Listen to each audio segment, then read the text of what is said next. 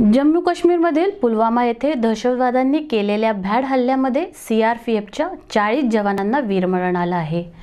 या घटनेनंतर देशभरात तीव्र संतापाचे वातावरण आहे।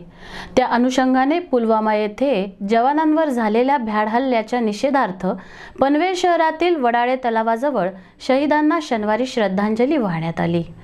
यावेळी सिडको अध्यक्ष आमदार प्रशांत ठाकूर, कोकण म्हाडाचे सभापती बाळासाहेब पाटील, महापौर डॉक्टर कविता चौतमल, स्थायी समिती सभापती मनोहर म्हात्रे, नगरसेवक प्रकाश बिनेदार, भाजप पनवेल शहर अध्यक्ष जयंत पगडे यांच्यासह नागरिक उपस्थित होते।